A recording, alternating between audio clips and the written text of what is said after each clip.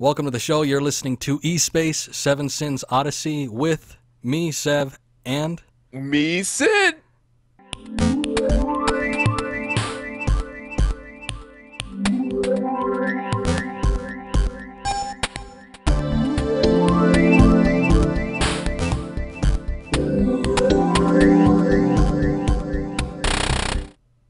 All right. That sounded like Meeson. Meeson. I'm Meeson. Myson. Myson. Yeah. We have a bit on our plate today. We are going to be talking about movies and television. Said last episode we would be gaming centered, but we'd branch off in other topics. Well, that time is now. The future is here. And the future is nigh. Yes, it is. It is on the verge of coming up. And yeah, we're going to talk about movies and TV. Stuff that we liked, stuff that's coming up, and all that good stuff. So why don't we just jump right into it? Let's talk about some of the films that we enjoyed from last year. Good year, 2014. The films from last year, man. There was some pretty interesting stuff that came out. You know what was hard is to remember, like, okay, what came out exact? Because like the years start to blend. Yeah, it's kind of a problem. It wasn't. It was a pretty big year for some films. There was some pretty big stuff in there, but I don't think it was like huge, as big as other years. You think of like, 2012. That was like heyday for a lot of movies. Yeah, that was the in year. That was a big year. So I mean, not the biggest year, but there was definitely some good stuff out there. What did you enjoy? What did you like best out of that year? If you can recall. 2014 housed Guardians of the Galaxy. Yes, very much. And I thought that was a pretty good film. We actually saw Godzilla together. We did, if you recall, and that was like that was fun. like a good movie. Yeah, and I enjoyed that one as well. The Hunger Games. Because I had read the books, so I was like, I'm gonna gander into part 1 of Mockingjay, and I wasn't disappointed. It was pretty good. Had you been following that series of films? Yeah, I had been. Okay. I had been. So it was exciting, but I could go on for like a whole nother podcast as to why I wasn't happy. I know. Yeah, there's a Some lot to go parts, with Hunger Games. And a sleeper that I saw with some friends because he wanted to go take his little brother is Big Hero 6. Okay, all right. That's one I did not see. So I don't have too many opinions on that. I mean, it looked all right, but I didn't get a chance to see that one. How'd you feel It was about more that or one? less like it's a forgettable fun movie. Okay. It's not special. It's not special like in the generic meaning, but it's a fun movie. It has like a good soundtrack to it, and there was like a couple songs at the very like middle and at the end. I went home and downloaded because I was like, this is a good soundtrack. Cool. Like aside from that though, it's your typical young person film, kids, young adult film. Yeah, but it did stand out to me. It did. Good stuff. Out of those kind of films that you handpicked, which would you say was the one that you enjoyed the most? Oh, that's a tough one. I'd probably say Godzilla. Oh yeah. Quite honestly, I would, because it was like it was like the first time I had ever watched a movie like that. That was like a kaiju, big monster movie. And it was like Hollywoodized. I don't know the term I'm looking for, but it was. Did you see the first American Godzilla? I had one back in like parts of it. 97 or 98.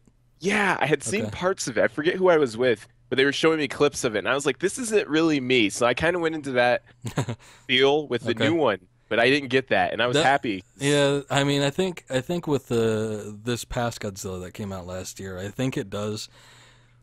As Hollywoodized as it does sort of feel more like a classic Godzilla film, though. And I'm not sure if you've seen too many of the older ones, like the original Japanese ones. No, I haven't. Okay, yeah, I'm a pretty big Godzilla fan. I mean, I've watched all the eras. I think I've seen all the films. There's been so many, but I'm pretty sure I've seen all of them. My favorite periods were the Heisei period, which was like the 90s films. Okay. And those I had all those as a kid on VHS. I used to watch those all the time. But yeah, it's like I grew up watching Godzilla, and I saw the original American one in theaters. It was like in 97 or 98 or something. And that I didn't mind it, especially as a kid. I was like, whoa, there's like explosions and there's this big lizard and he's running around and stuff. It's like cool. It didn't exactly feel like, even back then I knew like it didn't feel like a Japanese Godzilla movie, but I thought it was okay. But when you get on the internet like years later, you find out how much people hate stuff.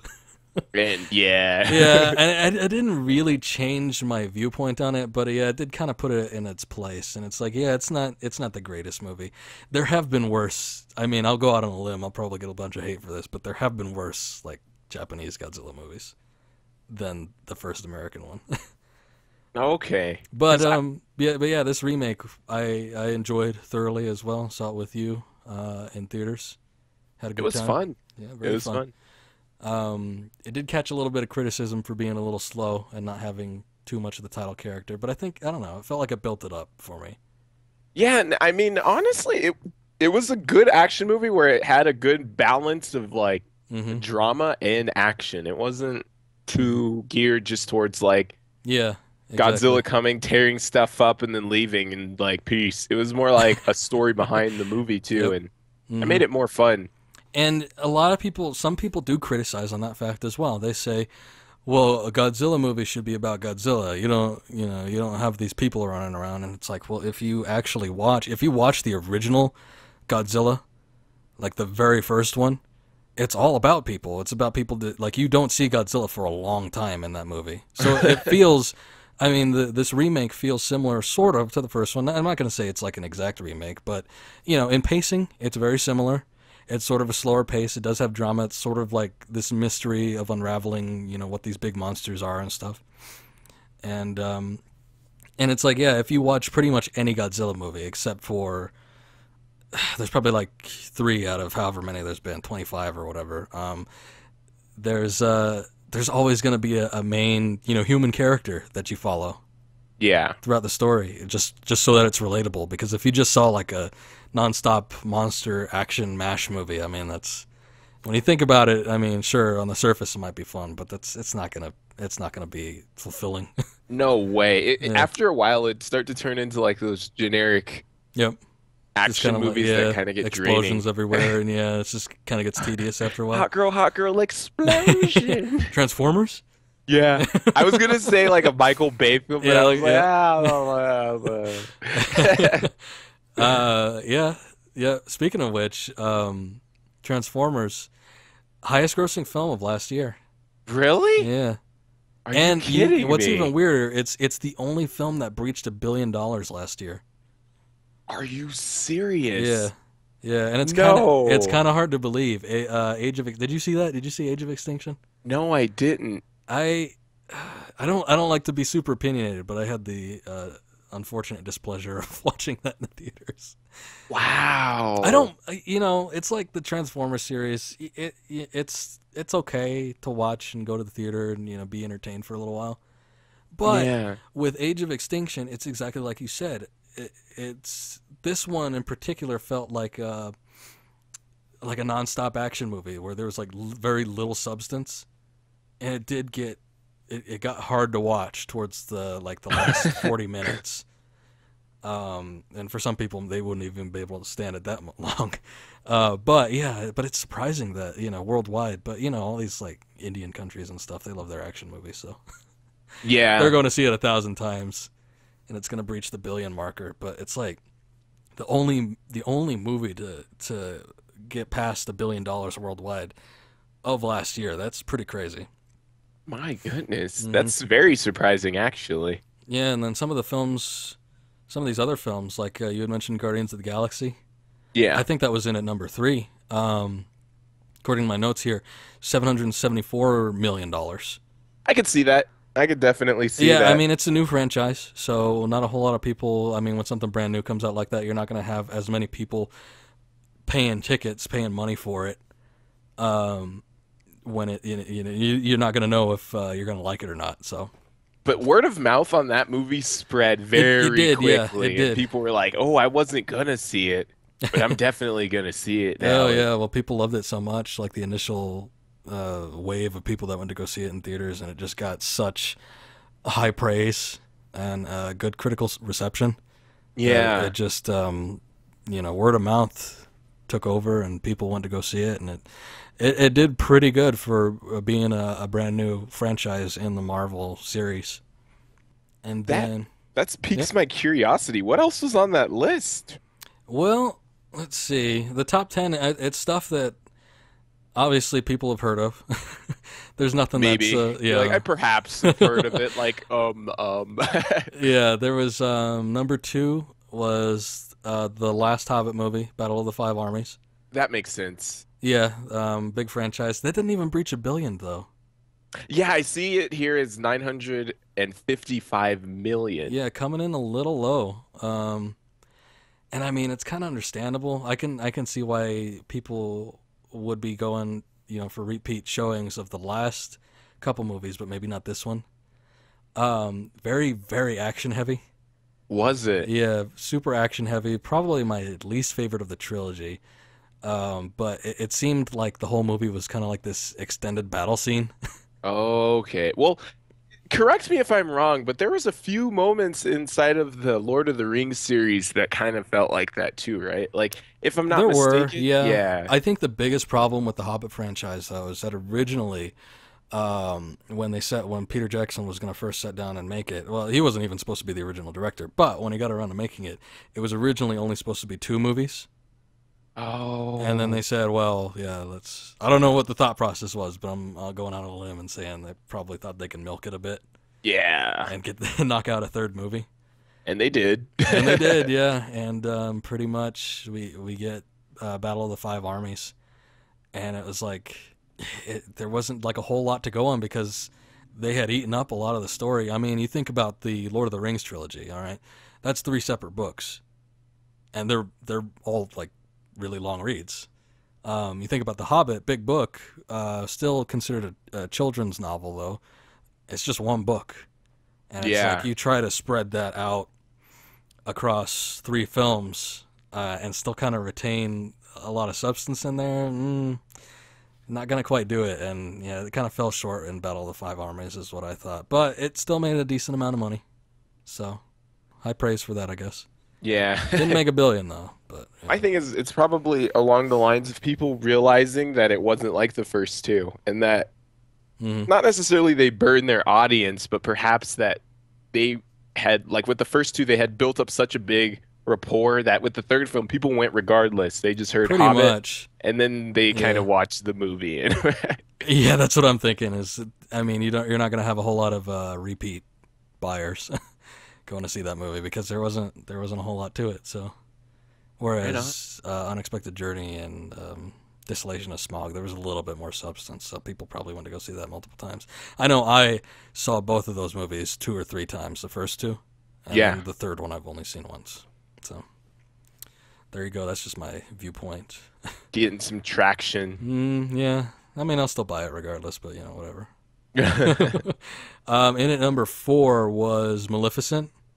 Maleficent. Yeah, made 758 million in the box office worldwide. Did not get a chance to see that myself. Looked kind of interesting. Angelina Jolie Yeah, playing that's why a the lot of people went for Angelina. They're yeah, like, probably. But yeah, classic Disney villain. So I mean, you're kind of going off a well-known character anyway. So you can imagine a whole lot of people going to see that. Did you see that? no, I No. see. My thought process behind this is I'll wait to see it on Blu-ray at this point. Like I wasn't. Yeah, that's how I kind of am with some of these movies. If it looks interesting, okay, I'll give it that it looks interesting, and I might see it later on. When it's on Netflix or something. Yeah, But there isn't a whole lot of films that I'm going to be going to the theater for, unless it's something that I've been looking forward to for a while. And Maleficent just kind of wasn't one of those things. It wasn't super appealing to me. I'm not saying that it's terrible or anything, but it's just one of those things that I felt like I could pass up on. yeah. The soundtrack was good. I did hear it. I Oh, mean, did you? Okay. yeah. I mean, because there's like a few songs on there All where I right. was like, well, one of the artists is Lana Del Rey, and she's Yeah, pretty okay. amazing. So I was like, I'll dive into the rest of the album because it had Okay. like this eerie feel that was pretty good, All right, and it cool. was pretty good stuff. Well, at least, soundtrack is decent, so it gives you good. It Uh, didn't feel Disney. which is Didn't? kind of weird because, well, it did, but like grown-up Disney. It was like Oh, okay. I gotcha. Disney is trying to like cater to the kids that were kids almost in a way. Like Yeah. they were trying to like Recapture old audiences. with a new feel and like grow up with the people who watched Disney when they were kids. Hmm. And the soundtrack was more, I mean, it wasn't an adult soundtrack, but it was a lot older in my opinion. It Okay. didn't feel like Had a your old tone that Snow wasn't. White. Yeah. Yeah. It wasn't kind of like those classic golden age Disney movies. No, and it was good. It still had like its really extremely good orchestral score, but it was good. I Cool. liked it. I'll have to check it out sometime. In at number 5, we have the Hunger Games film. Oh well. That makes sense. If they're in the top 10, it makes sense. And that one was that one was pretty close to Maleficent too, huh? As far as box office goes. Wow. Like 752 million is what I'm seeing here. So Okay. yeah. I So wonder if that's more or less than the previous Hunger Games. I don't know. They've been coming out annually, right? Yeah. So 2013. What was it called? The three was I want to say if they're going along the lines of the books, I want to say it was Catching Fire. Yeah, it was Catching Fire. So it was just Hunger Games, Catching Fire, and then Actually, they're on yeah, Mockingjay. Mockingjay Part 1 made less than Catching Fire. Did Yeah, it? Catching Fire made 864 million approximately. Close to 865 million. So yeah, that's quite a deficit.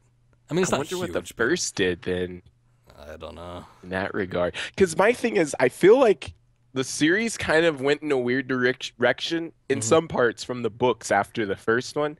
And I wonder if people started to realize that was happening and just kind of lost steam. Like, does that happen in trilogies? You know, that's always been a big question with me.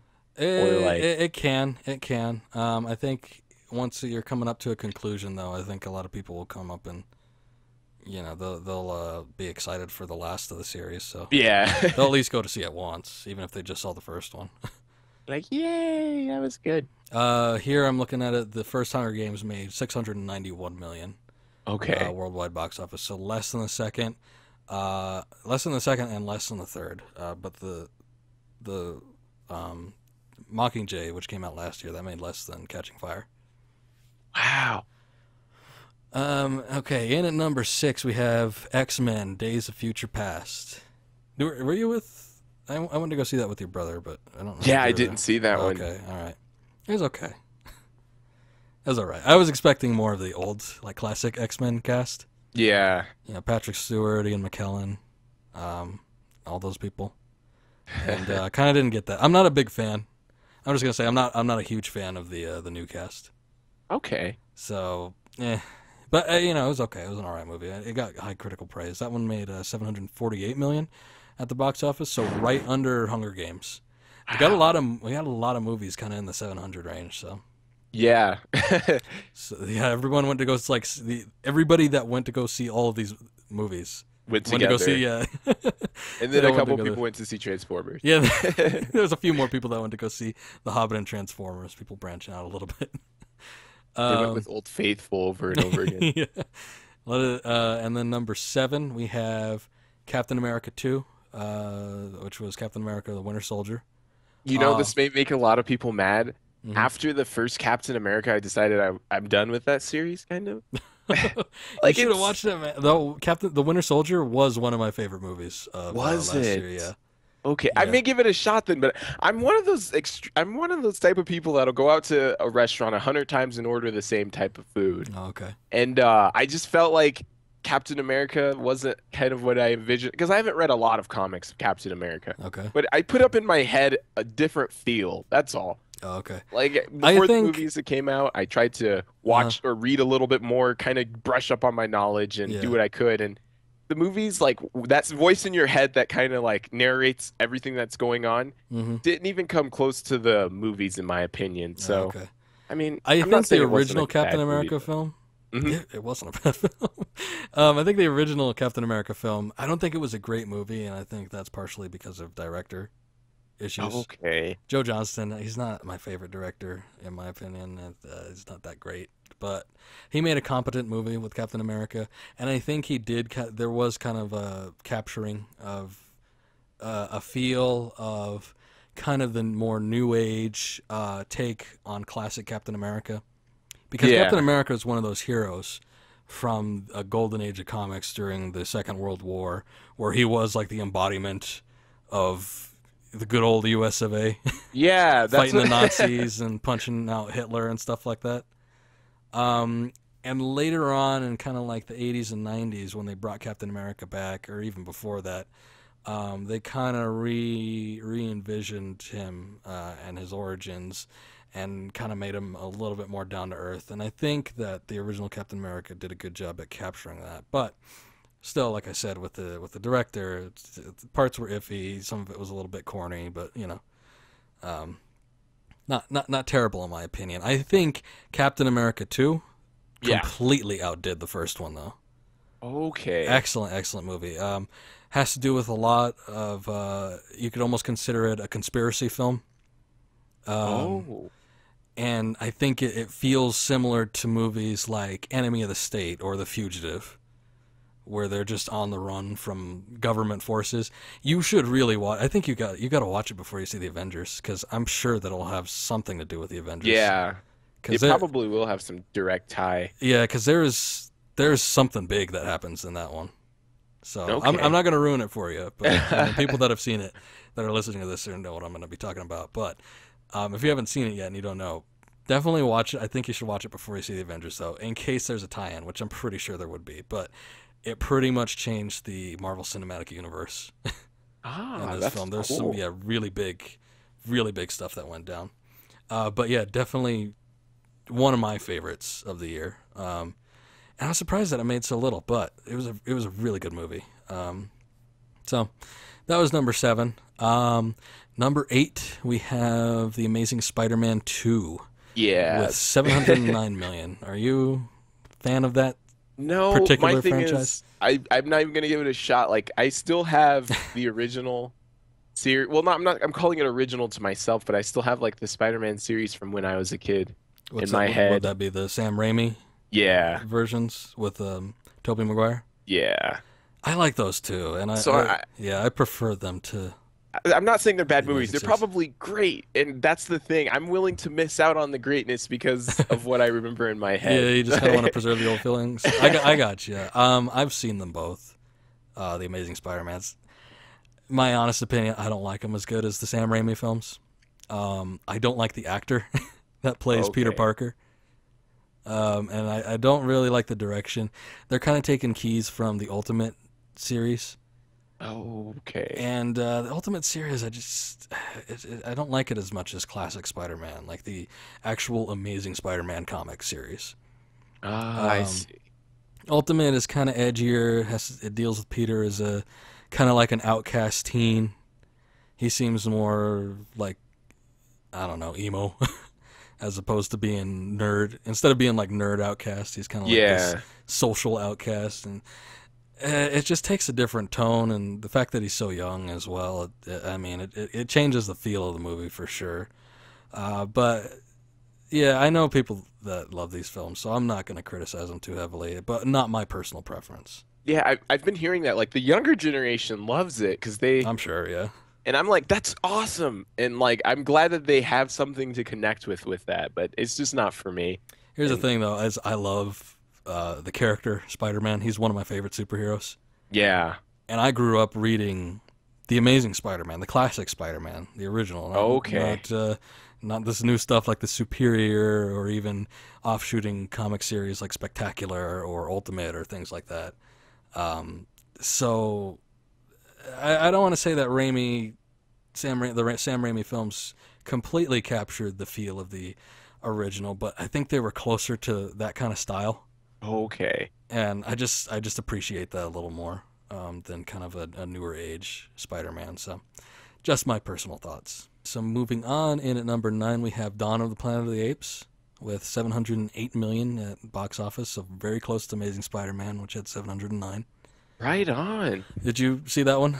No, I heard it No? was amazing though. I thought it was good. I mean, I enjoyed it. I enjoyed it more than the original one with no, the original reboot Oh, I was gonna say like the Yeah. original, because that was a good movie. We saw that one, right? Yeah. Yeah, we did. We saw it together. Yeah. Yeah, I like the original Planet of the Apes, and then all the sequels, I'm not really a huge fan of. And then there was that Tim Burton reboot, and that was like, That was fun. I like the Tim Burton ones. They were fun. They were fun movies at the very it was just least. one. Oh yeah, yeah, yeah. The one where with Mark Wahlberg, right? Yes, yeah. Okay, it was a fun movie, I should say. Yeah, yeah. I'm thinking of the. Okay, so there's. You might be thinking of one of the sequels from, or you maybe even the reboot Okay, with I James think I may be Franco. thinking of it. Yeah, that's the one I'm thinking about with James Franco. Okay, yeah. That one was. It was fun, but it wasn't great. It I was didn't think just it was. fun. I didn't think it was all that interesting. But it was okay. But Dawn of the Planet of the Apes was really starting to pick up steam with the particular world and story. So I enjoyed it thoroughly. I mean, not a whole lot to talk about on it, but I thought it was pretty good. So nice to see it in the top 10. And what should have been number one on the list? No, I'm kidding. Right. Number 10. Yeah, I'm surprised that this one isn't higher. But also another one of my favorite movies, Interstellar. Nice. 672 million at the box office. I'm surprised it's so low, honestly. I'm surprised as well because Nolan is a big name nowadays. He's earned it. He's earned it. Yeah, I mean, I'm not saying that 672 is chump change or anything, but No, it's a decent yeah, living. but I mean, just from my personal viewpoint, I think it's a better movie than some of these other ones on the list. Yeah. Maybe, I mean, it's not going to be something that's going to reach all audiences, so I understand that. However, I do think it deserved a little more. Did you see it? No, I still haven't. And Okay. the reason I'm holding off on it is because I realized that it's going to be one of those things like Inception. I didn't watch it for like the first, Yeah. what, 6 months after it came out, but then I watched it every day after that. Like I After just we watched it. we watched it. I watched it yeah. every day. Every Yeah. day. That was back when we used to do movie night all the time. Yeah. We watched Inception, which we got to do. That's what I was planning on doing. I was bringing it over and watching Interstellar. But And then I got drunk, and then it ruined the weekend. True story. oh man, yeah. But you what know, a wild with- weekend that was. But with Christopher Nolan, what happens is he makes these cult classics like in The Prestige. I was going to use that one as the first example. Mhm. That only did 109. Yeah, Prestige did not make a whole lot of money. But every single person I know who's seen that movie is like, "Oh man, the It's movie's really it's an good." amazing movie. It's a really good film. And then you have Memento, another one. Memento May not is have been super huge. no, not at all. In fact, I think it's still classified as an independent film. Okay, right on.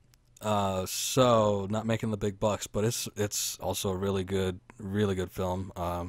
Yeah, I'm a fan of Nolan. I know there's a ton of hype, and maybe people think or think he's doesn't deserve as much credit Meh. just because of his popularity with the Batman films. Yeah. However, I think he's an awesome director, and I'm not just hopping on a bandwagon. I've seen all of his films, and I legitimately think he's one of the best directors currently making films. And Interstellar's no exception. I don't think it was as good as previous films like Inception or The Prestige outside of the Batman series. However, I think it was a really solid story. I think there were moments that really kind of engrossed you in the film. Very intense. The soundtrack was amazing. Hans Zimmer again doing What he does. soundtrack. Oh, no, man, he went above and beyond with this one. It doesn't sound like anything he's done before. But visually, I mean, it's so memorable. If you watch the scenes in that movie, I mean, there's going through I don't know if they call it the Stargate, but it reminds me. You know what it reminds me of? It reminds me of 2001: A Space Odyssey. At the end when The whole film. The whole film oh, has the similar. whole thing.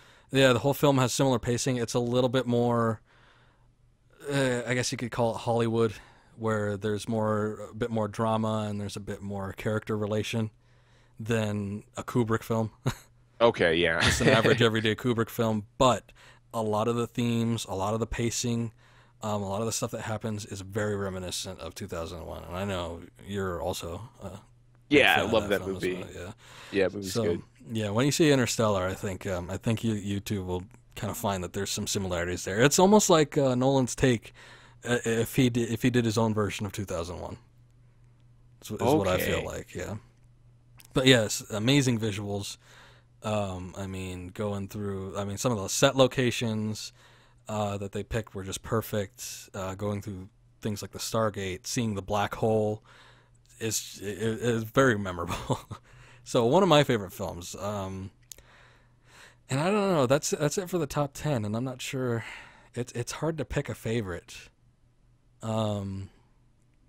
Because I think with the big three, Guardians of the Galaxy, Captain America, Winter Soldier, and Interstellar, like we're kind of top in there, but they're all such different movies.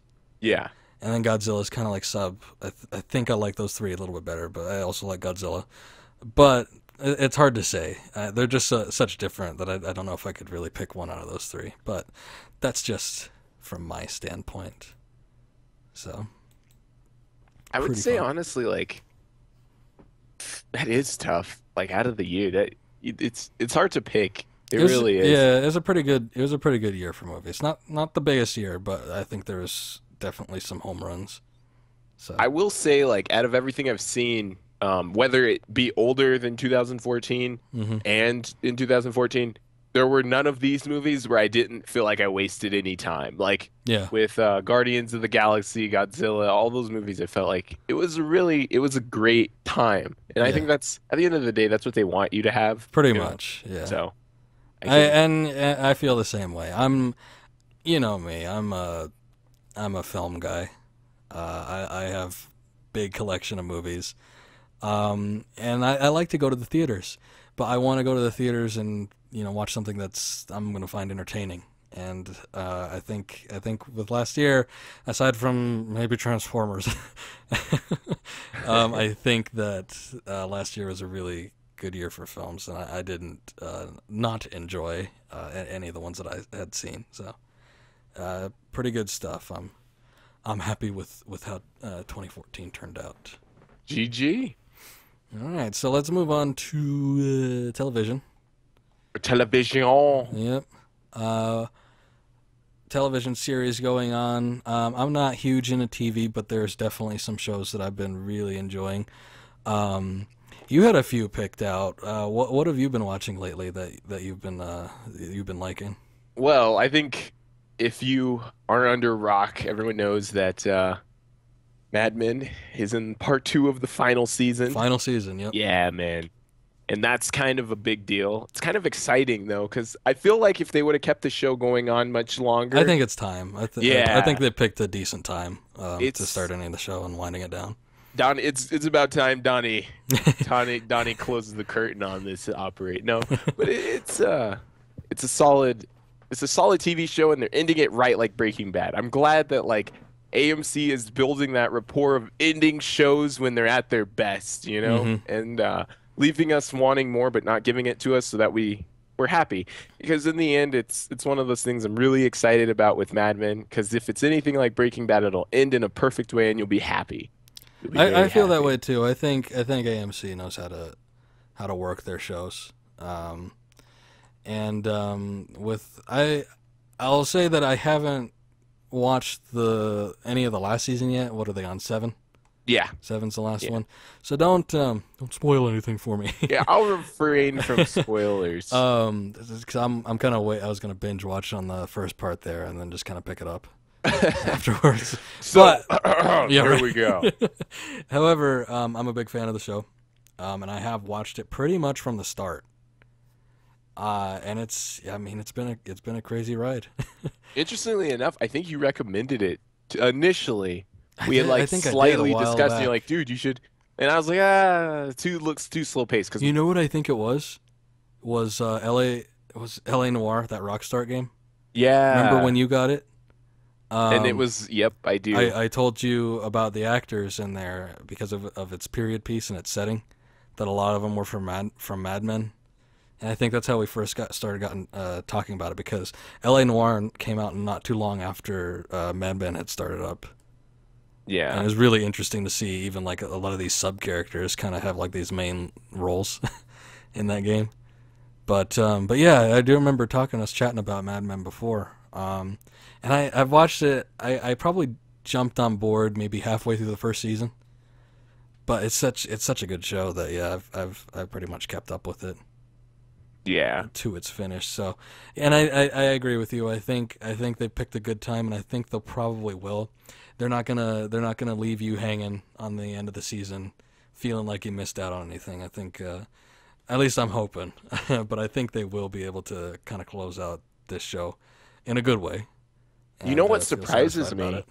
is Mhm. that their ratings went down, um, like before the end. Yeah, Like I mean I was that surprised. happens with long running series. Yeah. I mean, you'll find it in anything unless the final parts of the season is really intense. Like, and I'm kind of thinking another AMC show. I'm thinking Breaking Bad here. Yeah. Unless it's really intense, you're not gonna get quite those ratings. Mad Men isn't that kind of show. No, it's more of a refined person's. A little bit, yeah. You can kind of think of it as kind of like a refined show. It's fairly tame, but Most definitely. and it is a drama. But I think they know how to write these stories and kind of get you hooked in there. And it may not be the biggest bang, so maybe that's why people are dropping off. But I'm sure that it'll end up fine and be have a decent closeout. So Yeah. all right, Other so things. Mad Men, yeah. Anything The else? Empire. That show just it felt like a train. Like that was in another town and it was going real fast, right? Yep. And then like it comes into your town going fast and it just picks up even more speed. It's just like the type of show and I don't know, I've always kind of enjoyed the acting of Terrence Howard. Yeah. Okay.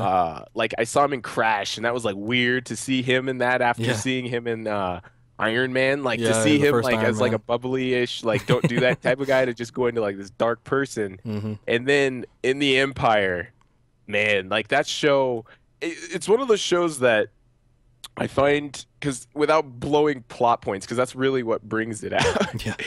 Yeah. For those who are listening that watch the show, it's like it's showing you the dark side of like the music entertainment Mm-hmm. industry, and he really knows how to magnify it in like such a perfect way to the point where it's like, did you actually do this? Like, it's weird, man. It's one of those shows where I've only watched about 3 or 4 or 5 episodes and I'm already hooked. Like, Wow. I'm Okay. not a binger anymore, Oh but yeah. it's definitely one of those shows where I see myself perhaps binging on it and just knocking it out. It's like it feels like a soap opera, honestly. No. Yeah. It really feels I'm like a sure. I'm soap. sure it's a better quality though. I've not seen it myself, but it does. It does look fairly interesting. And what about you? What TV shows have you been delving into? Oh, well, I've been all about capes, costumed heroes. And cowls, the Oh cape and the yeah. cowl. Yeah. Well, do any of these guys have Well, maybe, maybe. Actually, none of these guys have capes either, so I guess that doesn't Yeah. even work. But comic book related TV shows. The DC shows, 3 big ones that are out right now. Gotham on Fox, and then on the CW you have both the Arrow and the Flash. And then Marvel's new series Daredevil. Yep. Um, Netflix. yep, on Netflix. Gotham I've been really enjoying. I don't think it's quite as high a caliber as I would say the Flash and Arrow. However, it's a very different premise. Okay. It doesn't take obviously if you're doing a show about GCPD in Gotham City, you're not gonna be you're focusing on Jim Gordon, and it's not gonna be about Batman. And at the time period that it takes place, it's way before Batman is active. Bruce Wayne is a child. I think he's supposed to be 10 in the series, which they That's a follow. very weird approach. A little bit, yeah. And I remember arguing with some other comic book fan friends of mine that it's based off of a comic series called Gotham Central. And I've read a few of those. It's a very good series. Basically, it follows characters in the GCPD, but Batman is already active at the time. So Okay. you have a lot of the seasoned villains and some of the minor guys, and how the cops of Gotham deal with these crazy people, basically. And that's pretty much what the show premise is like. However, putting it in the time period that it's at, it kind of, in my opinion, debilitates it a little bit, because sure, you see the origins of some of these crazy people, but you're not going to have, the big names going on. They've introduced people like the Joker and the Penguin and stuff like that, but you don't see them at what you're familiar with, because they're so young. Most of these people are either children or very young adults, like in early 20s and stuff like that. So it's a weird approach. However, I do find it's very entertaining. It feels like it takes a step up from the classic cop show approach. So I do like that one quite a bit. Also, The Arrow and The Flash, very good series on CW. The Flash. Oh yeah, still on its first season, but very good. Like right off the bat, they know what they're doing and what they want to do. And The Arrow, I believe, is on its third season. Is it already on its third season? Yeah. My goodness. Yeah, time flies, but they've got a definite beat on how they want to do it now. I think Arrow started out kind of rocky. Yeah, that's what I was gonna say. I remember watching like a few episodes because I was like, this is kind of a cool guy to go with. And I don't remember people being so hyped about it, but now it's like ridiculous. People, it's like nicotine. Yeah. They're addicted. It's definitely picked up a fan base. I think a lot of people that have watched it from the early onset days are kind of sticking with it. It has its ups and downs, but overall, Arrow's a really solid show, and The Flash as well. I think they've really got something special with those two series, and it's really fun to watch. And even now they're starting to cross over with those two particular series, and they could be expanding, so even more to look forward to. That's cool. Yeah, it's really neat. And then Marvel's Daredevil on Netflix. When that came out, I watched. I spaced it out. I don't know if people like binge watched it over the course of like a day. All 13 episodes. Netflix is dangerous, man. It is dangerous. And you know what sucks more about that is that, when you go into work after the weekend, everybody's going to be talking about it and how it ends and stuff, and you got to like shut your ears and punch people in the face. Just like, shut up. You're like, no, please. No spoilers. But that's just how Netflix does it. And I think it's kind of cool that they release all the episodes out in one go. You could decide how you want to approach watching the season. But I thought Daredevil was really, really good. Did you happen to watch any of that? No, I didn't watch Daredevil. I mostly had been spending my time watching Arrow, honestly. Like, it just kind of felt really good. And I don't know how to put it, like, simply, but it kind of... I'm not saying it's similar, but it kind of made me want to watch it, kind of like Smallville did in its early seasons. Like, in its early stuff. It just had a good vibe to it. It was fun and exciting and stuff like that. So between that, I said I was going to try to brush up and do some research and kind of get my splash around a little bit. And The Flash and Arrow were pretty good shows, I must admit. Like, they held their own in a way I didn't think they would. They really do, and they really have a good beat going on with them. I think Marvel's Daredevil is fairly similar to Arrow in its design. It's a little bit, given that it's not on a basic network TV or even cable, they can take things a little bit further. You do see there's a bit more. It's a bit more gratuitous in terms of violence and stuff like that than Arrow and The Flash. But I think it has a similar kind of design to Arrow, more so out of all of these television series, and it does kind of portray the development of a superhero without phenomenal powers. I mean, he's got powers in his own regard, but basically he's still like a very physical hero who doesn't have super strength or can fly and stuff like that. And it does feel really similar to something like Arrow. So I think if you've watched that and enjoyed it, you're probably going to like Daredevil. But we'll talk a little bit more about that. We want to move it into our next topic then? Yes, sir. Okay. Our next topic is going to be DC and Marvel and what they're doing in regards to TV and film. So this is a big one. Both these companies you could kind of say are still starting out and getting the ball rolling. Marvel definitely has its foot in the ground as far as films go, Yep. and DC, similar circumstances, but with television.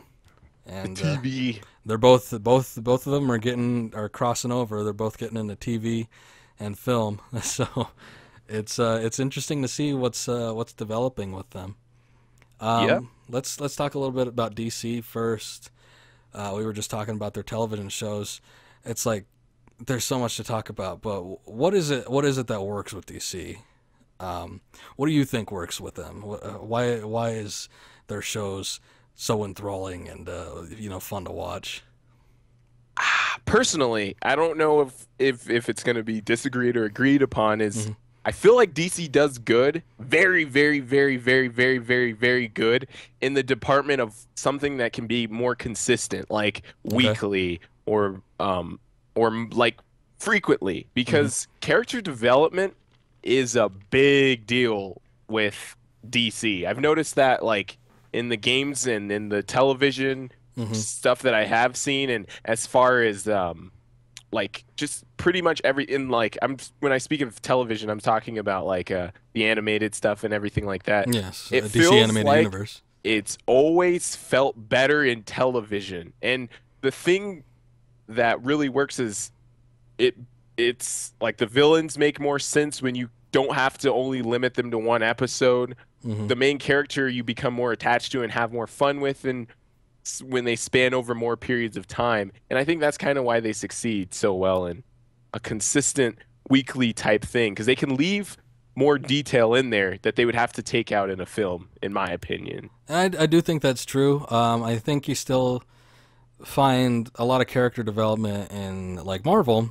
However, a lot of the Marvel series, even though they have a lot of character development, it seems like DC has such a more vast and deeper, kind of richer character building plots and stories throughout the Yeah. course of the series. And one of the reasons why I think DC, at least for their television shows go, works so good is because they stick close to the source material. They do flesh out these characters in similar fashions and bring out a lot of the same attributes that you see from the characters in the comics. That's not saying that they're not taking liberties, but with a lot of the villains that they have, with a lot of the heroes, they are making strides to get it as close as they can without limiting their creative purpose to the source material. And I think that pleases fans for one, but also since you have such great stories out of DC and you have more time to work with as opposed to a movie with a television series, if you stick close to the source material like that, you can bring out like really good stories and really good characters out of these franchises. Most definitely. This is kind of a side-ish thing that kind of just came to mind, but you know what kind of gets me too with DC is they're really, really, really, really, really good at just I don't know if the people like communicate with each other or they feel like it's in that zone, but they Hmm. just have like a good job of making a show feel comfortable. Like for people like myself that I'm not too into like the Flash. I mean, I enjoy him and stuff, but I haven't like watched much of him, read much of him, or seen much of him. Hmm. It made me want to watch the show, and I feel like they're good at captivating someone who can come at any point in the show and say, "Okay, I'm interested in this." This seems like they have like the surface stuff covered extremely well, Hmm. and then they also have something that keeps the people who know what they're watching in even better, you know? So Yeah. I think that's kind of a big deal. I agree. Person. I think I find it interesting that they take the approach. I mean, for one reason, you have to assume that they want to have the big guys for the films because Yeah. that's what's going to make them a lot of money. But I do think it's interesting that they take these series on superheroes that you don't see too often. I mean, the general public, I mean, now everyone knows the Green Arrow from the Arrow television series, but prior to that, I mean, if you asked around, you weren't going to know too many people or hit too many people that know about the Green Arrow. And then the same with the Flash. It's like they know who the Flash is, but they don't really know the character. It's not as familiar as with other DC properties like Superman, like with Batman, like with Wonder Woman. Yeah. It's just not as familiar characters, but I do think it's interesting that they take sort of these quote unquote lesser known characters and build a whole series after them. And I think that also attributes to it because it's something it's similar to what we've seen, but not exactly the same as what we've seen before in the past. And with that, just having these such great writing with the stories and having these long overarching story arcs, underlying plots and things like that, they kind of incorporate these into the series as well. And Yeah. I just think it makes for a good experience. If you've watched the Arrow series and even the Flash series, you can kind of see how every season has its central villain, and while not every episode is focused on that particular villain, you know what the end game is going to be. Yeah, And and that's what I'm like so that's what shocks me. Like that's what I think is kind of neat. Like that development is hmm unreal, man. That development is like top tier in my opinion. It's like who thinks of that type of I mean, stuff? it's very fun for a television series. I mean, because you have these villains that you start off with, and they're there at the beginning, so you know that they're going to be a big threat, and they'll come in, in certain episodes, and you'll see them fight, and there's going to be conflict with them, and then at the end of the season in particular, there's going to be there's something to look forward to. There's going to be the big final showdown. With Arrow, you had Merlin as a central villain in the first season. The second season, you had Deathstroke, or Slade Wilson, who's one of my favorite characters out of the DC universe. He's a very cool villain, and I like the way that they did him in the series. And in this one, this third season here of Arrow, we have Ra's al Ghul. Ra's al Ghul. Yeah, so Deathstroke was kind of weird for me. oh I'm yeah, not gonna lie. Like, I mean, he's a neat guy, but I was like, I kind of was interested, and I did some like background information. And while they did like an extremely good job, I was like, who picks Deathstroke as like the main dude? You know what I mean? Like, hmm that's kind of a bold approach. Like, you sort could of. go with like the name brand Ra's al Ghul. You know what I mean? Or Yeah, pick someone that everyone has a general. But they went with Deathstroke, and I thought that was kind of cool. Deathstroke was. it's a very good villain for the second season. I think it's a good villain because Deathstroke is one of those people that doesn't have, and not that any of these central villains have, but he doesn't have powers or abilities outside of what can His be done killing skill. in the He's an assassin. yeah, indefinite human attributes. So I think it's cool to see a hero like the Green Arrow fight off against somebody that doesn't have powers, which is what they've been doing. Somebody that's going to be on level, somebody that he has to surpass in skill and ability. And granted, they did give him powers with that Mirakuru in the second season, but they took that away by the end of it, so it didn't matter. But either way, I do think they do a very good job at picking the characters. They do a good job with the casting. They do a good job with the writing, and it just when you watch the seasons in full, and then you come all the way to the end, it feels like it's been such an experience, and it's only been one season of 22, 23 episodes. Yeah, that's so cool. I like that, man. That's like one of the most hype things. Yeah. But like 23, you have like an opportunity 23 times to just shock people. Like, Yeah, pretty much, yeah. And then with DC, sort of taking keys from Marvel here. They've begun with their new series, The Flash. They've begun crossing over the characters, and it's really fun. I mean, there's not even a reason to be excited otherwise, other than you just get to see like these two characters that you usually see on their own come together, and it's like just from that, there could be like pure excitement just from combining, the two shows like that. So I think it's fun every time they do a crossover with Flash. The Flash will be in Arrow, or vice versa. And that's pretty cool. yeah, they've been bringing in new characters like the Atom, who potentially may be getting his own series later on. And they've been building this connected universe, which I think is a big selling point for Marvel and their films. But Huge. yeah, but this connected universe that gets people excited, and that's going to bring people to the TVs to start watching these because they want to see these characters that they know come together and this awesome superstar special. So those are a lot of the points that really work with the DC shows. Just production values, casting, writing, connected universe, sticking close to the source material. It all brings it together in this kind of neat little package. And just makes those shows fun to watch.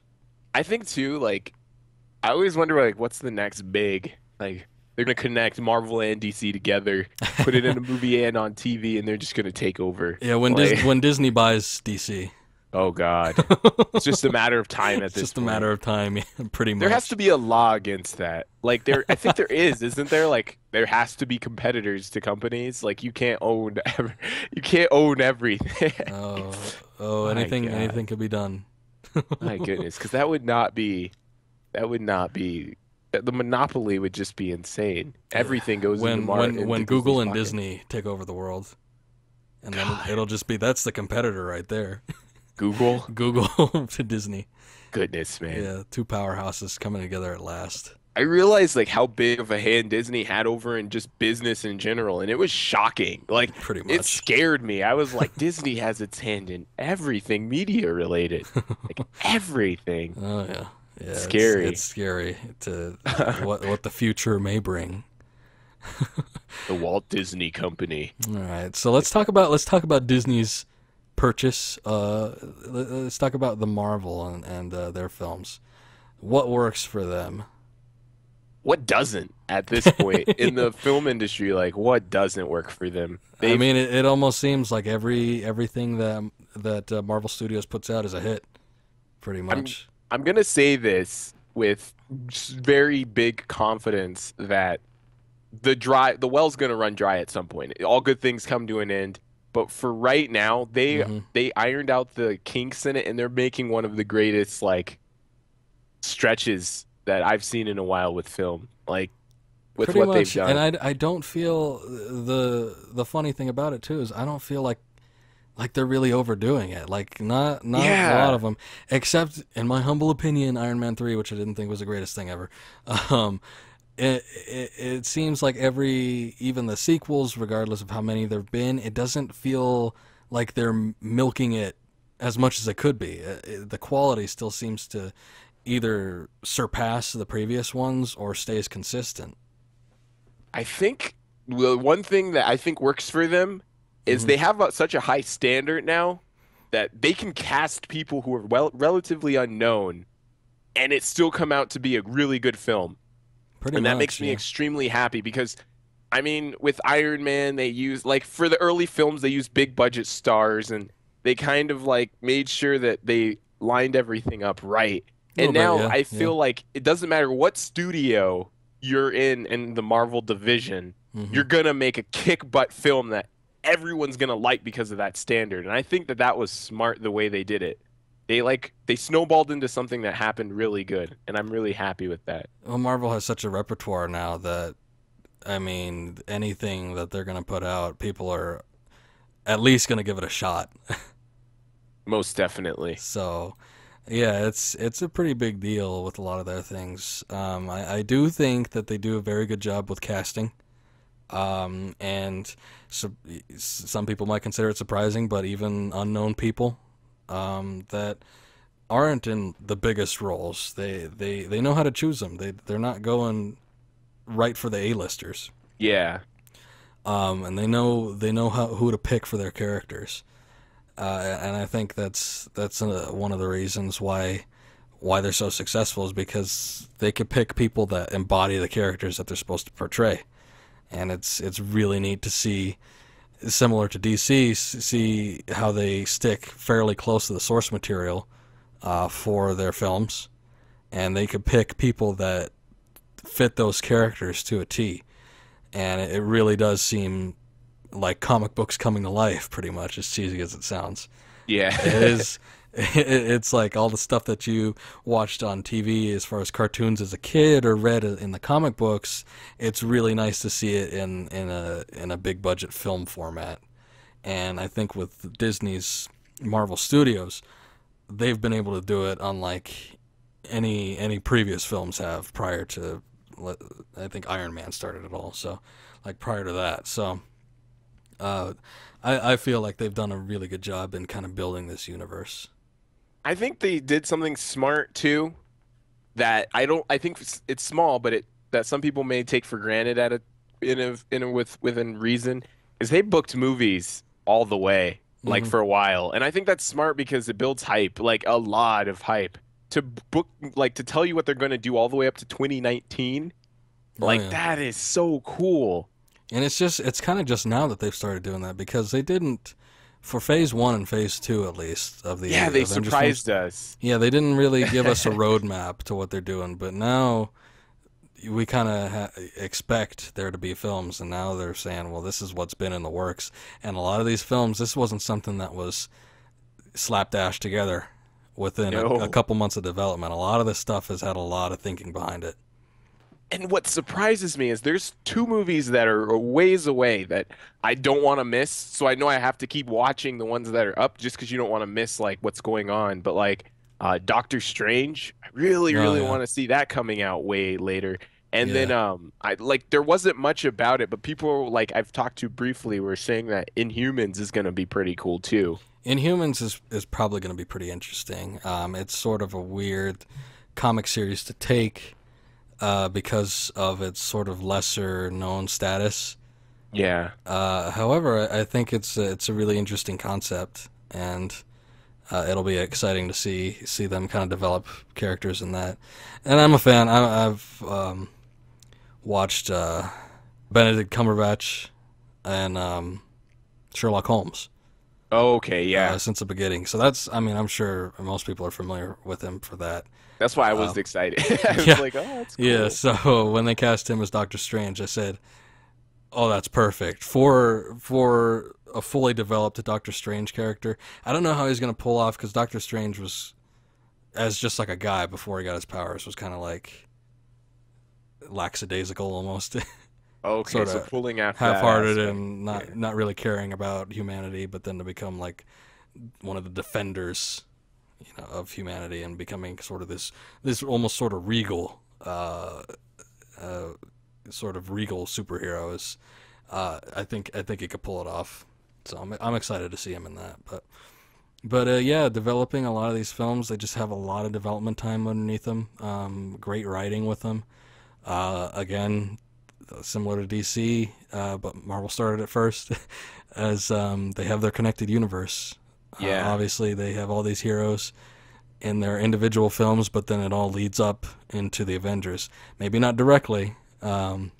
Seems like a lot of the individual films for the Phase 2 of Avengers have had more to do with maybe Avengers 3. Seems like it's leading up to, Okay. just from what I've been seeing. But, you know, it's still cool to see them all grouped together by the time the Avengers comes out. So it's really neat watching that. And then they're just Marvel has found the rare perfect blend of humor and action. Yeah.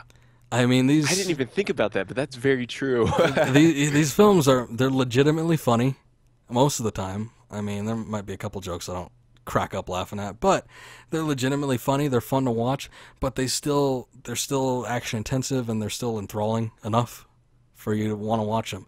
But you get a good laugh out of them too. And I can't think of like a whole lot of movies that do that so perfectly, Consistently. consistently blending in so much humor, but not sacrificing the story or the plot of the movies, and not overtaking even action sequences. So I think they've got a good thing going, and it's surprising that they've been able to do it after all these movies so consistently, like you said. It's But impressive. yeah, but the Marvel movies are definitely fun to watch. So there's just a lot of good stuff going for them, and a lot of stuff in the future too. So it's pretty cool. Okay, so why don't we move on and kind of we've expressed the highlights and the good things about these series. What about what doesn't work? So I'm gonna just say like, And we're gonna start off with DC. yeah, Yeah, with DC. let's talk about DC and what doesn't work with them. This is just in my humble opinion.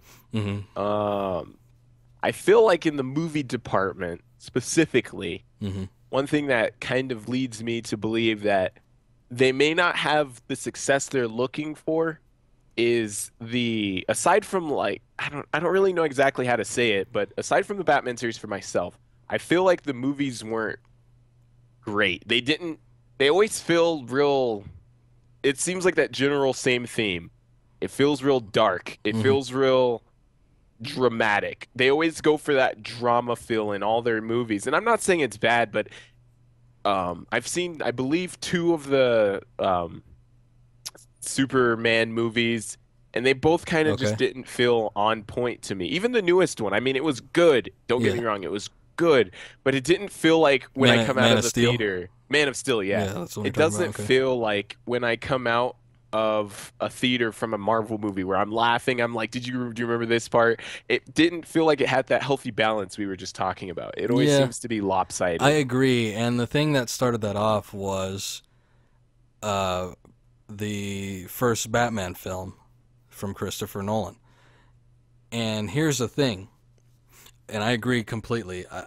I, I love the Nolan films for the Batman series. I'm sure you do too. Yeah. Really big fan of those. The dark and dramatic feel is Batman. It really brings a lot of the, particularly the Silver Age comics, a lot of the comics that you saw for Batman in the 70s and the 80s. It really brings that feel into the films. It has kind of like this dark, moody atmosphere. But even the Nolan films, they weren't completely dark. No. However, I think the film studios, Warner Brothers and Legendary Pictures, they kind of have like this consensus that, well, this is what worked for Batman, so this is what has to work for our other properties as well. But it's like you can make Batman feel dark and realistic, but you can't drag those same tones over into say Superman because he's a completely different hero. Yeah. I mean, constantly in the comics, Batman and Superman are considered polar opposites of how to go about being a superhero. That's what And I was thinking, yeah, but I don't know. It feels different. It feels different. but I agree. I liked Man of Steel. I know there's a bit of controversy with it. You know, it seems like people are split. I liked Man of Steel fine. I don't think a lot of the tones fit. It should have been something closer to that for like the first Superman film in the 70s with Christopher Reeve. Yeah. If you compare Man of Steel to something like that, definitely it doesn't have to be exactly the same, but it should feel a little lighter and less dreary that Man of Steel was. Yeah, it felt like sad, not sad, but that's the vibe you get from it, A you little know? bit, Like yeah. you just get like a casting over with that movie. And yeah, Uh, there's a lot of tragic events that happen in Superman's life, but really a lot of it is him overcoming that yeah. and becoming the hero that he is. And I think they kind of more embrace the darker tones more than they should have, and uh, trying to take these realistic sort of tendencies with the Superman. He is not realistic. He's the like a god among men. No, he's He's Superman. Superman, yeah. So it's like you can't really place it in the same tone and expect it to work. And yeah, and it feels like that might be the approach they're going for with their lineup of films. And I'm just not sure. It's murky. Yeah. I don't have the fullest confidence in what they're able to do. But aside from that, and aside from the universe that they're doing, DC has doesn't have a good track record with their movies. Um, just thinking specifically over the past few years, stuff that hasn't been part of an intended shared universe. We had Jonah Hex and Green Lantern. Green Lantern was it was interesting. I mean, some people It's may one way of love putting it. it. I They may love it, I don't know about that. but I felt like I don't know if people loved it. I don't know if it was people a liked tad it. bizarre. It wasn't really, how do I say not good in my opinion without saying not? And they I did think you two, said it. didn't they? What? Green Lantern? No, they just No, did one. I was just gonna there's just say. one Green Lantern. Yeah, no, the movie was basically a bomb. There's no way they would have done a second one. I was just shocked that I don't know. It just wasn't fun. It felt really. I don't even think they made their budget back on that movie, did they? Like, I think it actually bombed. I'm not too sure, and I don't have the notes with me on that one in particular. I know Jonah Hex bombed like crazy. I don't even know that one. Goodness, I don't think I saw that one. Yeah, not a lot of people did, so you're not alone there. I didn't, aside from me going out of my way to see it, but I didn't see it in theaters, and I didn't pay for it. And I did see it. You went to a buddy's house who had it on. You're like, oh, what? Oh God. Yeah. Yes, somebody was just streaming it, so I decided to watch it, but it was pretty bad, as people unanimously expressed. I'm looking at its box. Its budget was 47 million and it did 10. Jonah Hex or Green Yeah, Lantern? Okay. Jonah Hex. All right. Yeah, that's pretty bad. Yeah, Jonah Hex was a big bomb. So I mean, here's the problem: is unlike their television series, it's like the exact opposite. They're not sticking close to the source material. They're not writing good scripts. It seems like these movies tend to go for style over substance. Just lots of explosions and action intense sequences and stuff like that without there being anything to back it up. A lot of I don't know. I wasn't a big fan of the casting for any of those movies. Everything in Jonah Hex was wrong. I mean, when you have Megan Fox in a film. Hey, hey, hey. She's a great actress. Oh yes, yes, she has very good assets. To a film. She brings lots of assets to a movie. Oh yes, indeed. Ding ding. I went there. Let's bring it back. All but right. yeah, it's like Boom. yeah. So it's I think I'm not too sure because these past couple films have not been good, and it's a little worrying for their future plans to come out. So it's who knows what it's gonna be like. I'm crossing my fingers and I'm gonna hope it's gonna be good, but it's hard to say. I'm gonna rag on the series a little bit, the television series, Okay. because we pretty much got the films out of the way. Yeah.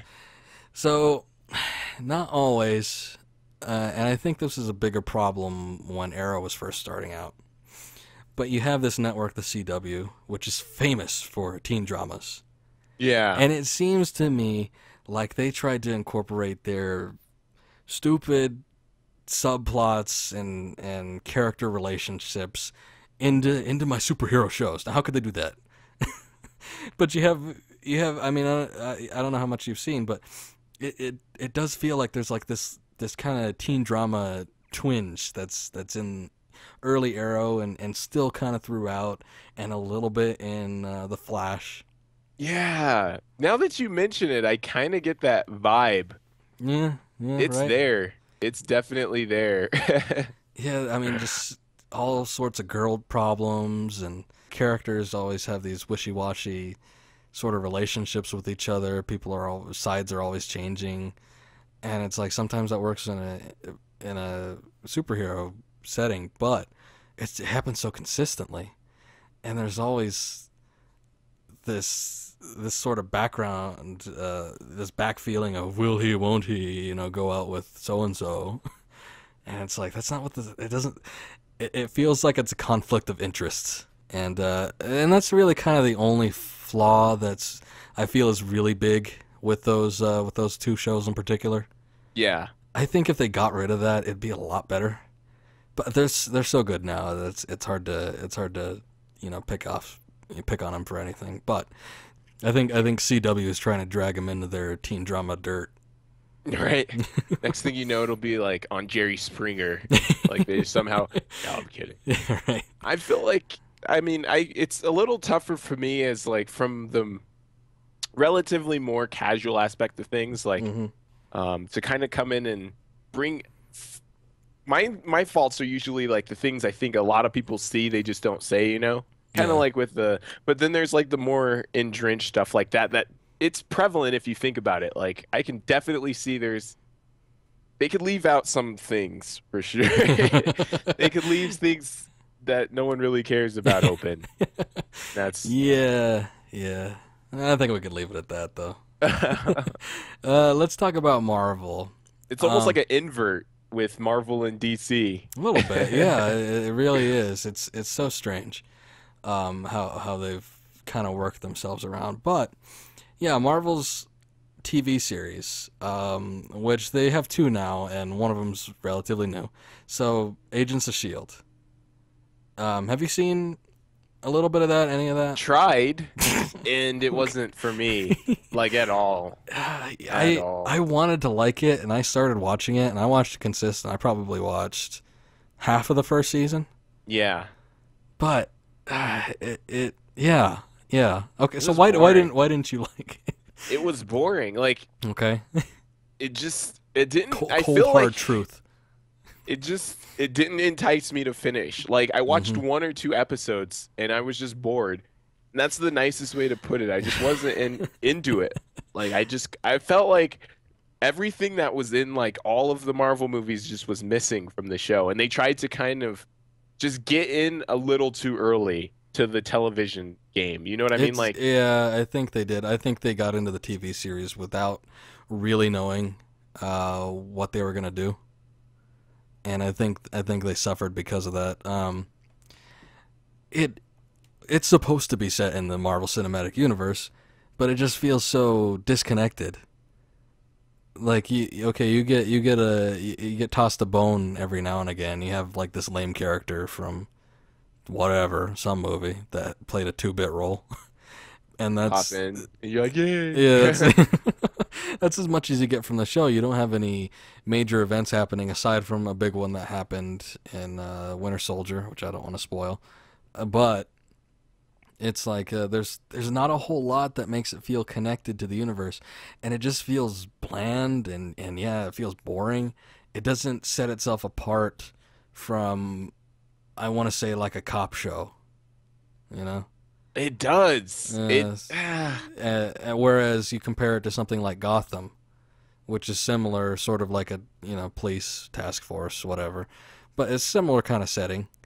But Gotham feels so rich with its characters, and it feels like it's where it's supposed to be, set somewhere in DC's universe, particularly with Batman. But Shield, it just kind of seems like these guys running around in a big jet and doing stuff that's mildly extraordinary, but not that much. And it's not exciting. I really feel like Yeah, maybe Marvel spoiled us, yeah, it but could be. they gave us in their films, they gave us nothing but top notch, man. Top notch. Yeah, and it seems like it's kind of cut back with Agents of Shield. And there's another one I'm forgetting. I didn't watch it though. It was Agent Carter. I've never even heard of it. Okay, it was like a mini series. It dealt with that character, Agent Carter, which was in the first Captain America. Oh, okay. She was that British girl Yeah. that was kind of like his love interest. Hmm. So it deals with her and Tony Stark's father, who was also in the first Captain America. Yeah. So it might be an interesting premise. I'm not gonna talk about it because I haven't seen it, so I don't know what it's like. But just going as far as Agents of Shield, no, Meh. yeah, pretty much. Now, as far as the films, it's hard to pick on anything. However, there is a big thing that I think people often forget about is there is a split with Marvel's properties. Now, That's what I was wondering. yeah, now before Disney bought Marvel, there was already movies coming out. I mean, we had just talked about the Sam Raimi Spider-Mans, yeah. So Yeah. that wasn't Disney Marvel because they hadn't purchased it yet. So Okay. yeah, so what we have is we have this divisional split between what's owned by Disney, which is the movies that we know and love and we laugh at and we give all our money to. And then we have the 20th Century Fox films, which just seem to range in quality. We have the X-Men series. Wow. Yeah, we have the Spider-Man series, the Amazing Spider-Man now. Yeah. We had other films like that Daredevil film that came out a while back, and then like the And subsequel to that, Elektra, and those two Fantastic Four movies. Yes, that was brutal. That was brutal. Were you there during that first one? Yeah. You were part of that group? Yes, I Oh man, was. that was rough. And that particular group we were with, they were all into it, and it was hard to show disdain. I was like, how? Like, I really didn't understand how people could. I mean, I'm not like saying, oh, it was the word, but I didn't see how Yeah. that could be enjoyed as like a good movie. Maybe I'm wrong, Same way. but there's no way. I feel like the hipsters were like, yeah, this is good. Maybe, This is a cult classic, man. And the second one was even worse. Oh, the Silver Surfer. Yeah, the one with the Silver Surfer. I feel like they left so much. They put so much into that movie that they didn't develop character. Yeah, I don't know. We could make a whole There's a whole film. podcast that could be done about what's wrong with those movies, but yeah. That's the one you like loosen your tie, Oh, take yeah. off your jacket, and just relax because it's gonna get messy. Oh, roll up your pants and go in. It's like knee performing deep. open heart surgery in a bathroom. You just do the It's best you bad. can. It's shady, man. Yeah, those movies. Yeah. So there, and it's funny that there's kind of this war going on now between property rights. Is there? Pretty much. I mean, the big thing that Disney was trying to do is they were trying hard to acquire the rights to Spider-Man. Of course, because Avengers. Because He Avengers, pops in. He pops in and out. I mean, he's not a. and they're doing one of the upcoming films that they're doing with Captain America is Civil War. I'm not sure if you've read the Civil War comic series, but Spider-Man is an integral part of that particular storyline. And Man. if they wanted to do Civil War, it's pretty much they could have done another hero, I suppose. But how awesome would it have been to get Spider-Man? And they succeeded with that. But they had to try hard because Sony or 20th Century, Sony, whatever, whoever has the rights to I it, think they it was were Sony, yeah. yeah, they were not going to give up the rights, and they finally broke down and did a split agreement with that late last year. But yeah, it's like you have this split, and you kind of have this war for properties. They've pretty much let go of like the X-Men, which is trying to build its own universe, I guess. Meh, no one cares anymore. We've all moved on. But they've gotten like Daredevil for their series. They did. Yeah, whereas Fox had Daredevil the film and Elektra, which I don't know if you saw those, but those were bad too. Yeah, they weren't. That They was yeah, Fantastic Four tier. Or I mean, I'm gonna be honest. I was a kid when Daredevil came out, and I loved it. And then I watched it again as an adult, and I was like, Ben Affleck, come on, man. Yeah, But then I realized he did the best with what he was given, and Yeah. that's that. That's Mm. it. it's as much as you can do. It was cool to have Kingpin. I mean, Michael Michael Clark Duncan. Duncan. Yep. Yeah, Kingpin was kind of neat, but That was aside from that that, it was just sort of an it interesting wasn't- take. Yeah, he didn't really come across to me as Kingpin. But he beat people up, and it was kind of cute. Well, I guess that's what matters. But yeah, it's funny to see this split here, and I think I think Disney, like everything else, they're gonna end up coming out on top and buying out these franchises once they realize that they're not making any money off of them. Yeah. Once Fox and all these other people that own the rights to these films, it's like because once the dead horse has been beaten, then Disney will swoop in and make a bargain. Because what, like $1 billion is like nothing to them, right? Right? They could just hand them That's up like half of Bob Iger's salary. He's like, I'll cough it up for the Disney series. in It's cash. nothing." In cash, they just come with briefcases. Yeah. Up He's to their like, I door. just got to go get a guy to get the money out. So it's pretty ridiculous, but yeah, I do think those films are wavering. Like I said about Days of Future Past, really high critical reception. Not a big fan of it. That was largely because of the new cast. However, there were some things as far as directing goes. The past couple Wolverine films weren't that great. Yeah. And then like X-Men 3 was like ass. It was kind of terrible. X-Men 3 was very bad, and that had a lot to do with the director dropping out initially. But still, I mean, you could have. He realized he's like, You saw Titanic before it sunk. He's like, wow, this is not gonna work. You know what's funny is he moved on to Superman Returns, which wasn't much of an upgrade. Yeah, it wasn't that much better, but to each his own, whatever. But yeah, it's kind of funny to see this, but yeah, I'm not saying that a lot of these 20th century owned films are terrible, but they're not as good. And that's the only thing about Marvel is that, and I'm not sure if they would ever want to pick up some of these other franchises again, but as long as other companies have them, they're not going to quite be the same quality as what we're used to. So, just a thought. Just a foregleam into what could be. So yeah, so that's pretty much, I think, covers the bases. It hits the nail on the noggin. So the future of these companies, we've kind of touched on them briefly, but there's some stuff to look forward to. Me personally, I thought Daredevil was so good that I wasn't sure about the other shows. What is it going to be? There's going to be Jessica Jones, which is a weird character to pick. I'm still kind of on the fence about that. But Luke Cage might be interesting. The Iron Fist I have hope for, and then the Defenders miniseries after that. Daredevil was crafted so excellently that I think it gives me a lot of hope for the Netflix series. Really? Yeah, the next one is going to be Jessica Jones, and like I said, kind of iffy because it's such a weird character, and I don't know how it's going to turn out, but hopefully it'll be good. But yeah, really looking forward to seeing how all those pan out.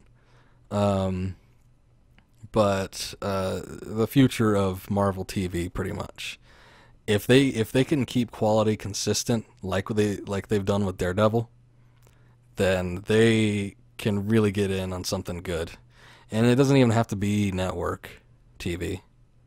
They could keep doing stuff like on Netflix, and I think they'll be successful. I mean, I'm not trying to say this in a bad way, but there's less boundaries with Netflix than there is with. Definitely.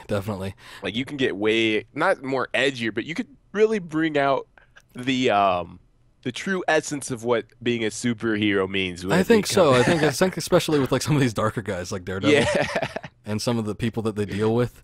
I think the Kingpin in Daredevil was such a good portrayal. I think they did such a good job with that. Not the perfect Kingpin, but kind of like an origin story, and I think they couldn't have done it any better. Okay. So really, really good work with that, and it does give me hope for Marvel's TV, considering how poorly it started for me anyway with Agents of S.H.I.E.L.D. So yeah, looking forward to their new stuff, and hopefully after that, I think Daredevil, it was announced like a week or two ago that they had already picked it up for a second season, so that'll be good. Yeah, that's awesome. I'm excited to see how that goes. I think if they continue to put the type of grind they have into it, it'll come out well. And like you were saying, they have with Netflix, they have a little bit more liberties. I did say that it was a little bit more gratuitous, but it didn't feel overbearing. There wasn't like a ton of like sex and nudity and constant swearing. It wasn't stuff that you wouldn't see in a comic. And you could get away with a little bit more in a comic book than you can on national U.S. television. Yeah. So. And my thing too is, even like, you don't have networks barking down your neck, like, pretty much, yeah. There's a formula to TV. There really is. As much as we don't want to admit it, like conventional TV, there's a formula for what they want to see and what they don't. And like we talked about with DC shows on CW anyway. Yeah. You have to assume that this teen drama crap has to be because of the network. It has to follow a formula. Yeah, because it's what works for them, and it's what they think is going to make them the most money. So to see something different is almost independent. Yeah, it's really cool. And that's kind of neat. So I feel like even from that aspect, 100% what they want to do in driving towards the story, and that's all you're getting is like exactly what they want done. Yep. That's kind of neat. And I feel like that's kind of why Marvel has done well in the film area and why will continue. like Disney kind of just steps back and say, okay, what's like the creative team behind this? I would like to think has been able to do what they've wanted. Mm-hmm. Like, because I think a lot of people may think it's crazy to connect like five different universes together, right? People may Yep. think that that's weird. Like, no, there's no way I'm going to let you do that. But they said, you know what? You do it, it works. We'll keep letting you do it. If it fails, there's no more of it, you know? And I think that that may have, I'm not saying I've been in the office, but I think that that may have something to do with why we're getting better TV shows Yeah. from, I mean, like we're getting more better movies, we're getting better TV shows on Netflix, we're getting better experiences from Marvel in that respect. Definitely. I don't know. Definitely. I agree. And I think, as good as they are, they still can surpass what they've already done. For sure. So here's hoping that it only gets better. And with DC, they're coming up with their new line of films. They've had a roadmap similar to Marvel, all the way up Yeah. into like the 2020 and beyond, with all the characters that they're going to be doing. Trying to build an interconnected film universe like the MCU. So it may be interesting. My biggest fear for them is that they're just rushing into it, trying to be copycats. Yeah. And not really thinking. See, like we talked about with Marvel, what makes them so successful was because of the development times, because they put the effort into making it as good a quality as they could. And I'm worried that with DC that effort is not going to be there because they're just trying to get these movies out there so they can compete with Marvel. And I don't know, when my biggest concern is Marvel didn't start that way either. To my knowledge, it may have been a predestined type thing, but for the way we saw it, it was like, okay, you have Iron Man, and then things slowly started coming out. You have the Captain America, and then Yeah. they're like, okay, here, boom. It actually, believe it or not, it actually was pre-planned. It was. Yeah, since Disney acquired it, they went in with a game plan. But the thing is like it was such it didn't feel that way. It didn't feel like they were just like piling crap on us, you know? It felt natural. It felt like a very natural approach to building an interconnected universe. With DC, it feels kind of like you said they're trying to keep up with Yeah, with the Joneses. yeah, it kind of seems like they want to get everything out there so they could kind of build this universe too. But it's like with Marvel, everything was pre-planned and so meticulously put in its place. And then with DC, it's like, I don't know. It's like, where are they going with all this stuff? Such weird casting too. I mean, and who knows? But for what we've been hearing lately about Suicide Squad, and just I like Will Smith as an actor, but can he do Deadshot? I don't know. It seems like a weird like they just picked him because he's a big name. Yeah. Jared Leto, they released that photo of him, and it's like you saw it, right? Yeah. The Jared Leto. Okay, so what opinions on that? I don't know. I was it was with at least with the Suicide Squad, I will say this. I was like, cool, Will Smith, I'll see it. With that, I was like, I'm not gonna see it. It looks stupid. And that's You know what he looks like to me? a meth head. Yeah. Aside from that, okay, and he looks like a juggalo too, pretty much. But Okay. well, yeah, but he doesn't even look. It doesn't scream Joker because they're making it. They're trying to make it too Joker. Like they're putting like all that haha and those smiles and stuff like that. You know what it looks like to me? It looks like a meth head who's a fan of the Joker and just like got a bunch of tattoos on him because he read the comics and he thinks the Joker's a cool guy. It doesn't look like the Joker to me, But nonetheless, a meth head. but nonetheless a meth head. Yeah, of course. I mean, I don't how? know, Why man. else would he lose all those teeth? I don't know, man. It's disappointing. Yeah, just seeing that is a little disappointing. They revealed Aquaman, and I mean, he looks okay, but here's the thing. It's that thing we were talking about. DC's definitely trying to take this dark and edgy tone to their heroes, and it's like, is it going to work with everyone? I don't think so. No, I Yeah. really feel like it could have had like a semi-healthier balance and accomplished. Yeah. I'm just very wary. I'm not going to say I'm completely on the fence. I'm still going to see them as they come out. But But yeah, and then the preview that we had of Batman versus Superman. Yeah. Yeah. I mean, not a whole lot was revealed. I could tell you that I don't like Lex. You hear his voice. Who's the kid that does him? I don't know him. It's not Michael Cera. It's the guy that everybody thinks looks like Michael Cera. Oh, the guy who was in the Facebook one, right? Yeah, yeah. My thing is like Lex Luthor will always be the Smallville Lex Luthor to me for some reason. I mean, yeah, he I think in Smallville they did a pretty good job throughout. But yeah, it's like this I don't know. Again, it's with that casting. I'm just not sure if they know exactly what they're going for. And it's a little worrying. And then was that all we saw? I mean, you have Affleck doing Batman. And it's again, it just keep going back to that casting. It's like, did they make the right choice? I don't know. It's a little worrying to see some of these characters being portrayed in this way. But again, I'll reserve judgment until I see it, because when they announced Christian Bale as Bruce Wayne Batman, I wasn't too on board with that.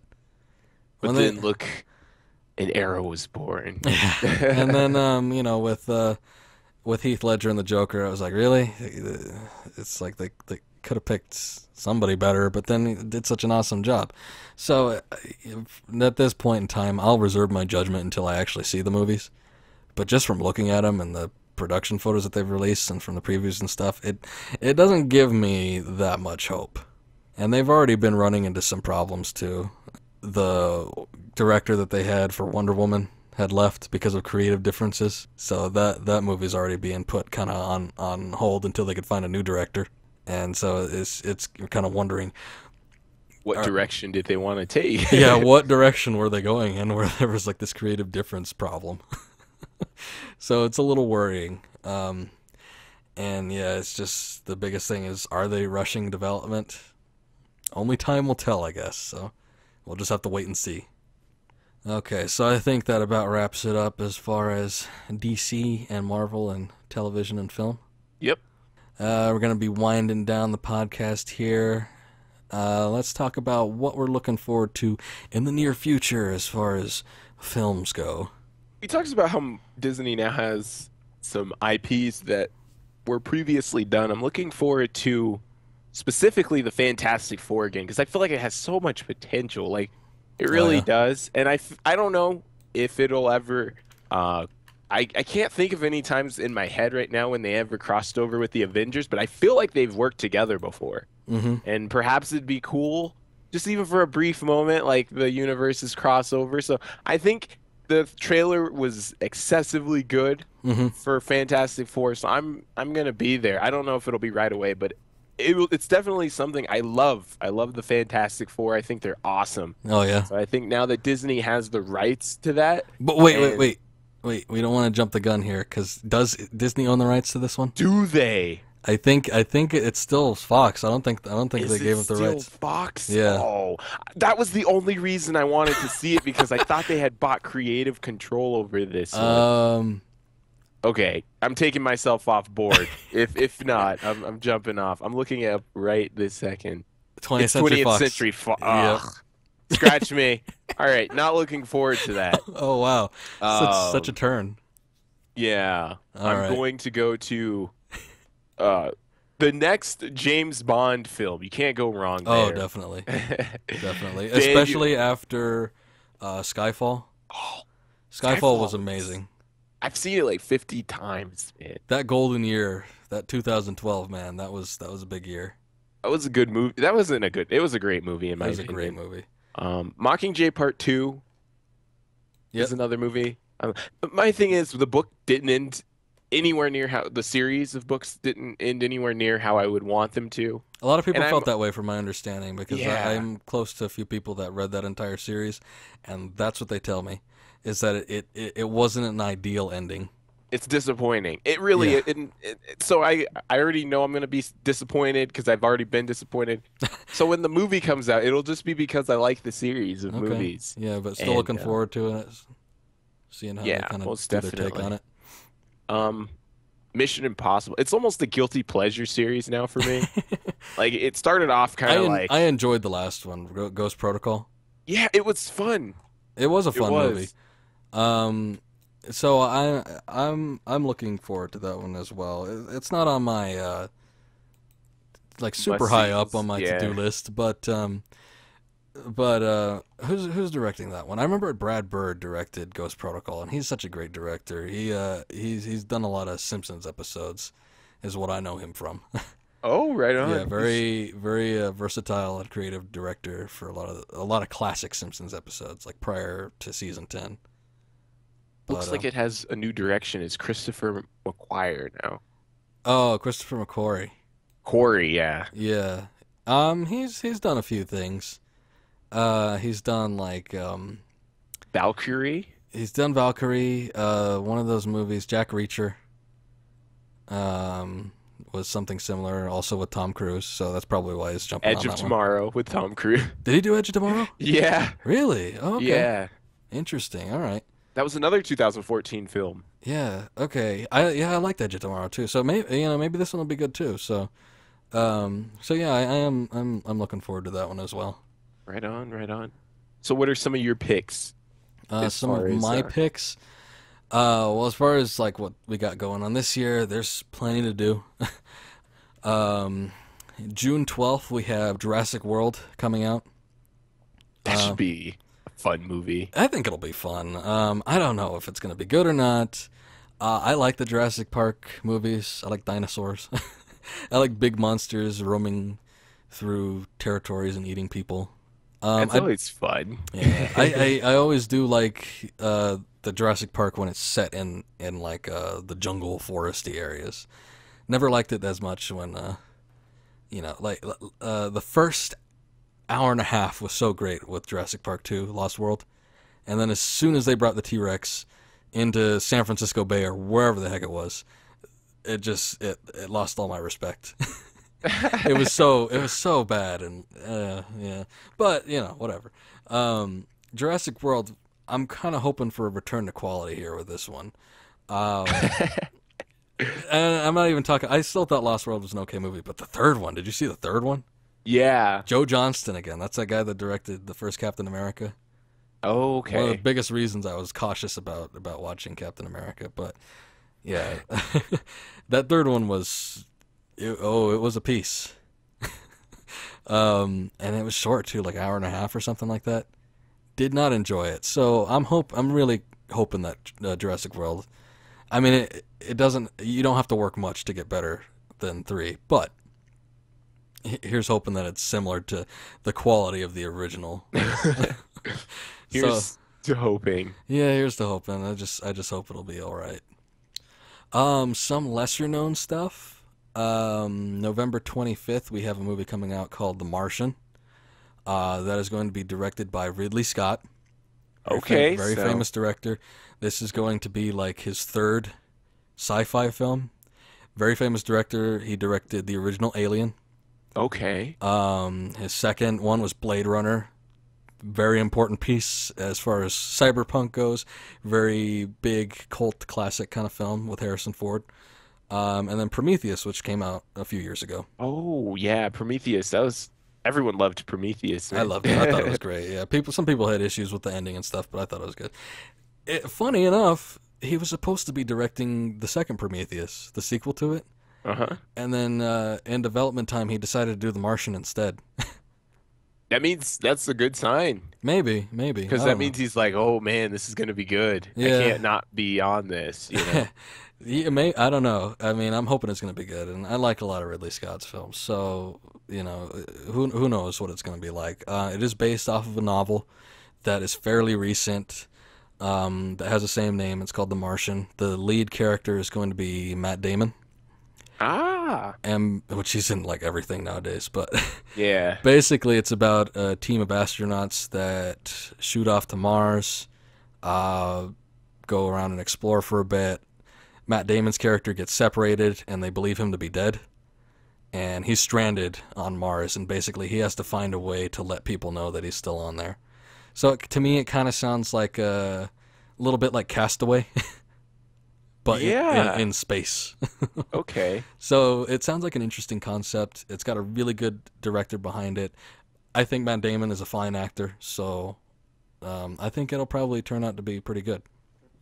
I think it has the potential. It has the It has the potential. potential, yeah, and I'll probably just be going to see it when it comes out. So hopefully, another movie that's not going to be quite as well known is going to be In the Heart of the Sea. Never heard of it. Okay, yeah, it's figured you wouldn't. I'm sure not that many people would have either. It's going to be directed by Ron Howard, another fairly famous director. Yeah. Released on December 11th. It is based off of a sort of factual novel of the same name called In the Heart of the Sea, based off of an event. It was the sinking of a whale ship called the Essex. Okay. And basically, tales of the survivors of this disaster. Pretty much, this sperm whale had taken down this whaling ship. This was one of, I think, two events that inspired the author Herman Melville to write his famous novel Moby Dick. Yep. Yep. I was thinking that as you were. Oh yeah, yeah. So I mean, for one of those novels that they make you read in school. I think Moby Dick is like one of my favorite books. That's one of those historic pieces of literature Yeah. that's almost like required reading in most schools. It is. It is. I think it's a really good book, and a film about the actual events. It's almost going to be like a Moby Dick movie, but a film about the actual events is going to be fairly interesting. I think. I think it'll be fun. Yeah, it has Chris Hemsworth, who plays Thor. Nice. So you got a fairly decent actor behind it, and yeah. So I'm hoping that one's gonna be good. It's only a few days before some other big movies, though. So who knows how it's gonna do at the box office? It's one of those ones that sits in the middle. Probably, That maybe, people get maybe. on DVD. Yeah, or Blu-ray yeah. I'm thinking to, it's gonna be something watch like that. later I don't on, think yeah. it's gonna be a huge movie, but I'm hoping that the quality's at least gonna be good, so I can enjoy it. Yeah, as long as the budget's high enough that Yeah. it's a good movie. From what I saw Can't in the go wrong. previews, I mean, it looks pretty decent. So, and like you, November 6th coming out, Spectre. Yeah. I mean, I am not. I can't be excited enough for a James Bond film. Like I said, Skyfall was such a good movie that it just gets you hyped for the next one.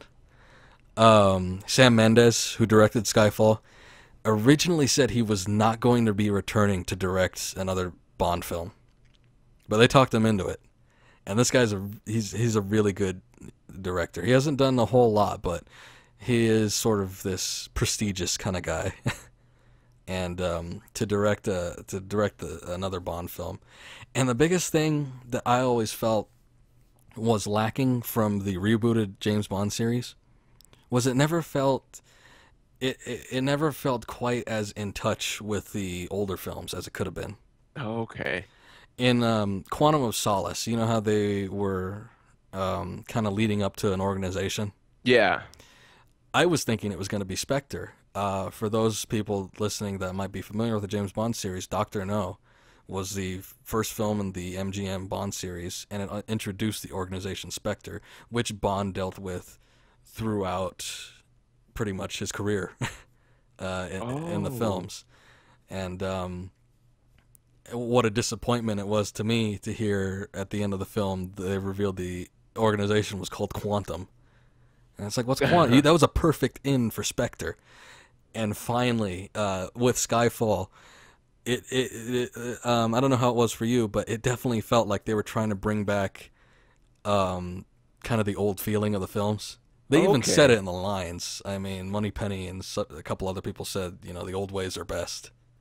Yeah, man. And I think that was a direct reference to taking influences from the original Bond films. I mean, they brought in Q. He had a couple gadgets.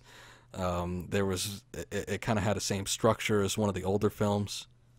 So it felt kind of like Skyfall felt kind of like the Goldfinger of the Sean Connery days, to me anyway. And to have Spectre being brought up into the rebooted series, I can't be excited enough. So Spectre is going to be one of my top, if not the top film for me, that I'm anticipating. The hype. The hype is real. And here's another one that a lot of people are going to be getting behind. It's, yeah, big one. Yeah, if you don't recognize what that is, I don't blame you. It's but yeah, Star Wars Episode 7. It's gonna be hype, dude. Well, I think it's gonna be.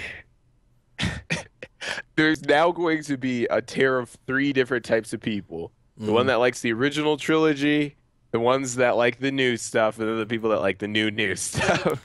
Like, yeah, the original fanboys, the prequel, the people the young kids that hopped on the prequels, and then this newer stuff, which a lot of the older fanboys seem to be kind of migrating towards. They're like, oh, you know, George Lucas is dead or whatever, and now we have Abrams to get behind. From what I've seen, you know, the previews. Yeah. The first one, it didn't really do anything for me. The second one was a little more interesting though.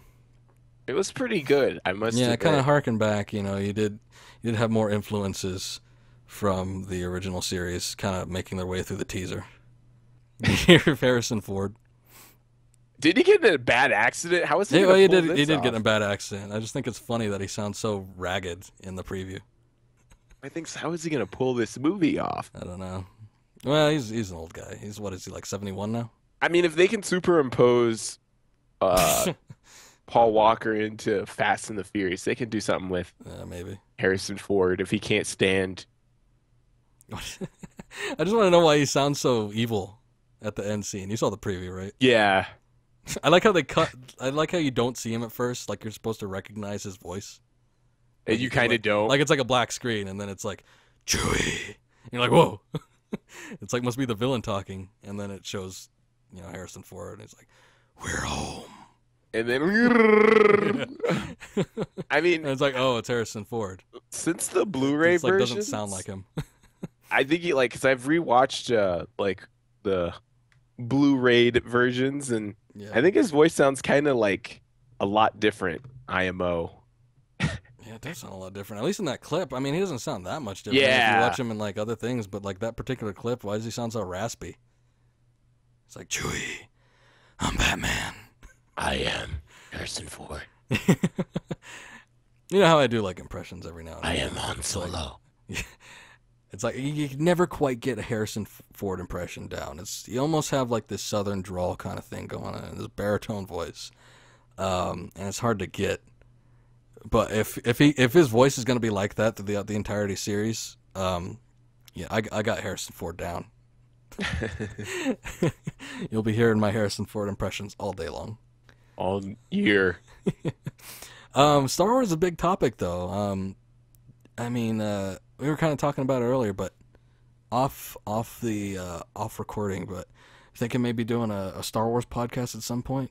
Yeah, there's so much to cover with them coming up, man. I mean, there's so much coming out, and then with the Disney acquisition and all that, there's so much information that could be talked about. But yeah, as far as the films go, I mean, we just had the announcement. I mean, we know they've been doing. They're going to be doing some side films outside of the main series, but they just announced Rogue One, which sounds interesting. I'm actually might be a little bit more excited for Rogue One than I am about Episode 7, just because I'm so apprehensive about what it might be. But I mean, there's so much coming out, so who knows? It might be. This is going to be an exciting time. This is the time, man.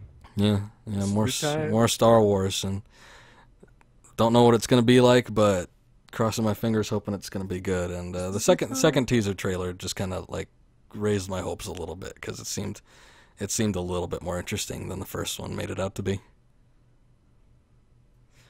And I think that's going to be about it for me. And me. And you as well. This is it's going to be the end for all of us. This is the end. Hold your breath and count. No, I'm kidding. I went there. Oh, you did. We brought it around half circle because we just started talking about Bond, but Yeah, we did it. So that's it for the show. Thank you guys very much for listening. And we'll see you around next time. And this has been Cyn. And Sev. We'll see you in the eSpace.